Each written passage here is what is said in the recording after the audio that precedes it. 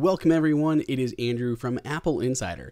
watchOS 5 is a major update for the Apple Watch. It supports all Apple models other than the original Apple Watch. We've gone ahead and installed it on our Apple Watch, and we're going to walk you through over 65 new features and changes here in watchOS. Starting off, let's go ahead and talk about watch faces. One of the best watch faces that came with watchOS 4 was the Siri watch face, and it is way beefed up here in watchOS 5. It is way smarter than it ever has been in the past. It supports way more data sources, including activity, now playing, photos, podcasts, reminders, home, just so many, and we don't need to go through them all, but it'll also work with third-party data sources as well. There's also an entirely new color. You saw the gray one, and we have the colorful one. So there are multiple color schemes now for that Siri watch face. In only the few days of testing this out, it is pretty awesome. I love having my HomeKit scenes automatically show up there at the right times, routes to take me back home in maps, and so much more. It's way more intuitive than it ever has been. The solar watch face has added a new complication, so now there are two, one at the top and one at the bottom. Makes it a little bit more usable. I really love complications, and I love the solar watch face, but it was a bit of a bummer being limited just to one complication on there. The last watch face to get an update is the Photos watch face. The Photos watch face now actually can support photo memories. So those memories that show up on your iPhone, those can now show up here right on the Photos watch face. It's pretty awesome. I really like it. If you like looking at your photos a lot, which I'm sure you do, then those memories and pre-selected photos can show up right here on your Apple Watch. The one thing that we didn't see, however, in watchOS 5 was custom watch faces. You're still stuck with all the default ones that Apple builds in. There's no developer support or anything like that. The only thing there kind of is developer support for that Siri watch face. But that's really the only thing that's going to change other than those small tweaks to the existing watch faces. While we are looking at the watch faces though, this is a good time to mention a new complication that's been added. Jump over there, scroll down. We now have one for podcasts. That's right, because Podcast is now an entirely new app on the Apple Watch. So you can add that right on there onto your watch face. It's really handy if you listen to a lot of podcasts. Give yourself a little shortcut to get right into the app. As I mentioned, Apple Podcasts is here on the Apple Watch. There's really a lot to love if you like podcasts. It allows you to stream over Wi-Fi and LTE. You can go straight to your Bluetooth headphones or your AirPods, or you can send it over to a speaker. So it's really handy to listen to alone on your Apple Watch, or it can also now control what's playing on your iPhone, very similar to how Apple Music works. They did a really good job on the podcast app, very simple, very functional, and lots of options there. So any podcast lover is going to be very happy to have this, because otherwise the third-party options for podcast apps on the Apple Watch just been a little bit weak, especially using background audio, also new in watchOS 5. Taking a look at a few of the other stock apps that come with your Apple Watch, starting with weather. You can now just tap on the weather right along the top there to alternate the different metrics that you're looking at. If you force touch right in the middle there, it'll allow you to delete that city. Scrolling down, there is now air quality. There is now UV index. There is wind speed and the wind direction. And the 10-day forecast has moved down here. Before, it used to be behind that force touch. Now it's just down below on the list. A little bit easier to get to if people don't know to use that force touch. You can also add a city right here from the weather app using dictation or scribble. We saw a few of these similar changes across other system apps in the Apple Watch. For instance, if we move over to the world clock, that one also allows you to actually delete a city by force touching in the center or adding a new city. So just becoming a little bit more independent from the iPhone, allowing you to do some of those similar things that you have to rely on your iPhone on to do right here on the Apple Watch. The last app that we saw these changes in is the Stocks app. The Stocks app, by the way, if you didn't know, got a bunch of makeovers. It is now over on macOS. It is now on the iPad and on the iPhone. It got a big redesign. So a lot to love for the Stocks app if that's something that you check regularly. And on the iPhone, you're now able to add new stocks. Though that did not seem to be here, Apple did mention it during the keynote. So hopefully that'll come in maybe the next beta. Force touching still brings up those different metrics, but if you go into a particular company's metrics here, you can tap on it with force touch and delete it, so you don't have to follow that company any longer if you don't want to. Backing it up to our main list of apps and scrolling up the list to messages, there are a few new changes in the texting application. For instance, there is now a new UI for things like dictation, scribble, emoji, sticker picker, digital touch, and Apple Pay. You can see this laid out a little bit differently. There's a lot of categories here. There are only 2 ways to swipe, just left and right there, getting rid of a lot of confusion and clutter that was there before. So if we take a look just to compare it, if you don't have an Apple Watch on hand to check it out, comparing it to what it looked like in watchOS 4, just a little bit different, a little bit bigger. Scribble and Apple Pay were really large there. Jumping in to look at something like emoji specifically, there's a lot going on here. There's all these different ways. Oops, went into Apple Pay on accident. Going into emoji specifically, you can see there's 4 different windows to swipe across here. The categories are just not sorted well. It's just a whole lot nicer here on watchOS 5. One new feature that we're really excited to try out but did not get the chance to is Walkie Talkie. It is a brand new app, but it just doesn't exist yet. It still says coming soon. We're really early on in this beta process, but this basically allows you to chat in real time with friends and family, literally like a walkie-talkie. Pick it up, talk, go back and forth. Really, really awesome real-time communication. The Wallet app will now support student IDs, same as over on iOS.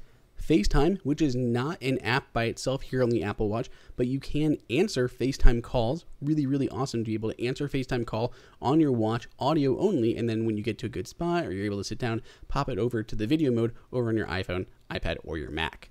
As Apple continues to put their weight behind health features, both physical health and digital health, it is no surprise that we saw a lot of improvements to the Workout app. We had a pair of new workout types added, and then for runners, there's quite a few new things. As you're on a run, you can get pace alerts letting you know how you're going. You can see your running milestones and your cadence, all while you're working out. Workouts also has a much improved API, making it easier than ever for developers to get in and make apps that work with workouts and activity, and of course the health app. We saw some small UI changes. For instance, swiping to the left, you can see these buttons are now more oval, and before they were more circles. Just a small tweak from where they were in watchOS 4. watchOS 5 now allows you to compete with friends and family in week-long workout challenges. Try to best one another, you'll get custom coaching and other fun awards as you compete in these challenges. The new workout types include yoga and hiking. And now while things like yoga were a little bit there in the past, before it was more just a name. Now it's actually a full-on workout type, and these will better accurately measure your stuff. For instance, while hiking, it really takes elevation into consideration, giving you more credit for those workouts. We also have reminders for starting and stopping workouts. It's really, really handy. Now you never have to worry about starting or stopping because it should be able to do it for you. And if you start it late, you can still get credit for the workout that you completed. Workouts are tied to activities, and filling up those rings is something a lot of people really strive to do day in and day out. And there are a few small changes. So first up, we notice now flights climbed, which has always been measured, now shows up here right in the activity app by default. Also, the workouts show up there, but they were doing that in the past. There's also a slightly different UI. There's no more dark kind of backgrounds behind some of the elements. There is in the Apple Watch app, or the activity app that corresponds with your Apple Watch over on your iPhone, a really beefed up awards tab. You can see a lot going on here, including those challenges. So as you complete those challenges, you can get custom awards. So all of your different badges and awards are now being stored here on your activity app on your iPhone, and it looks a lot nicer, a lot less cumbersome than it did in the past. The area or the app that probably got the most changes on all of watchOS though is probably settings. There's a ton of small little changes and tweaks, and a lot of them go a good way to making the watch more independent and more useful and just more natural. So if we head into the settings app, first thing you're going to notice is there's now a Wi-Fi option. That's right, before you could connect to Wi-Fi, but now you can specifically go in and choose the Wi-Fi network that you want to connect to or turn it off completely. Under Do Not Disturb, it will prompt you when you do so to turn on calendar access. And when calendar access is enabled, you'll have a few different options for Do Not Disturb that we saw over on iOS 12, including different amounts of time to schedule Do Not Disturb for. Backing up and going down to General Settings, if we look under Wake Screen, we have a new option that can be toggled on or off right there in the middle, which is Wake Screen on Crown Up. So whenever you lift up your digital crown, it'll go ahead and wake up your Apple Watch. There is now a new section for website data, because website data can now be stored and cleared on your Apple Watch because there's actually web views on Apple Watch now. You can actually access websites if given through a message or something. You can view it, scroll down pages, and if you ever need to clear that website data, definitely doable here in the settings. There's a new option for Siri. You don't have to now say, "Hey Siri," to actually get her to do anything. You can just raise your wrist and speak into your Apple Watch. That is already kind of indication enough that you want to say anything. There's also the different option for voice feedback, always on, control with silent mode, or headphones only. And we have voice volume speaker, which is really handy. This is something I've been asking for a while, being able to adjust the voice volume of Siri right here within settings. It'll also tell you the Siri voice, which should mirror what you see on your iPhone. Inside of Workout, we have that start workout reminder and end workout reminder. Both of those are toggleable and features that we briefly talked about before. Super not exciting, but we also have much less regulatory information here in the Apple Watch compared to before. There's a few more in there last time, quite a few more actually, and it's been pared down just a little bit. Moving on to kind of the system-wide stuff, there's a few really cool things, especially having to do with notifications and Control Center. As we open notifications, you can see there's a little bit of a color change. It starts off gray before going into that black background.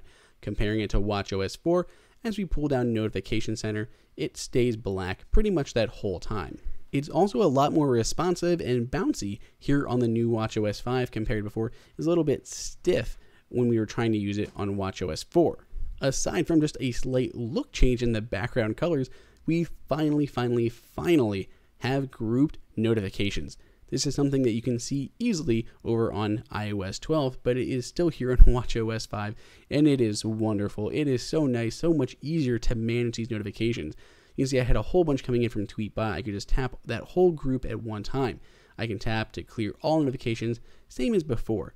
But we also have instant tuning here. So if I tap into a notification, perhaps my home notification, I don't really need to know that the bathroom apparently triggered something. So I can actually go ahead and force touch on that and tap manage. Now I have a couple of different options, including deliver quietly, which means they show up right in Notification Center, but they don't alert me about it. Or I can turn it off completely on the Apple Watch, but keep it over on my iPhone. So a couple options to tune your notifications right on the spot without having to jump into settings or making anything complicated. There's also much more improved notifications. You can do a lot more right from them, like replying to them, checking in for flights, changing a reservation on Yelp, all things that can be done right within notifications and not having to jump into an app specifically. Control Center, on the other hand, is now completely customizable. You can change all of the order of these different little shortcuts. You don't have to keep them as they are by default. Unfortunately, you can't remove the ones that you don't use. They all have to be here, but you can completely change the order of them. Still a little bit wonky when you're trying to move these around, but as long as you get them into a good placement, they'll stay just fine, and that could be cleaned up a little bit more as we get closer to release. Things that I don't use very often, like airplane mode and the Wi-Fi/cellular toggle, all of that I can move down towards the bottom. And I can move things like I do use, like theater mode, up more towards the top. Another improvement that we got has to do with Siri. Not only do we have raise to speak, which is pretty awesome, but we also have support for Siri shortcuts. Siri shortcuts are mostly available on the iPhone. You can create them there. You can create them in all the different apps that will support it. But once they are created, you can use them here on your Apple Watch. I can make a custom shortcut to start my car, lock the doors, turn off the lights, adjust my thermostat, all for when I'm ready to go. I can say, Siri, I'm heading out, and you can do all of those actions at the same time. Pretty awesome stuff. Other notables include background audio APIs, audio controller API, Parkinson's research API, and Hindi localization. watchOS 5 is a major update. There are tons of new features, and it's really going to make the Apple Watch stand out more from the iPhone and grow overall as a platform. Hopefully all these new features will help steady the tide of developers dropping support for Apple Watch apps, and we'll see even more come to the platform. Even if we only saw a few small development changes, it should be overall better for the Apple Watch. So what do you guys think of watchOS 5 and all the new features? Which ones are your favorite, and which things did not get included that you really wanted to see? Make sure you let us know what you think down below in the comments. If you enjoyed this video, like it and hit that subscribe button. Also, check out our price guide, which makes it extremely easy to find the best deals on Apple products updated daily. Be sure to follow us on social media, and we'll see you in the next video.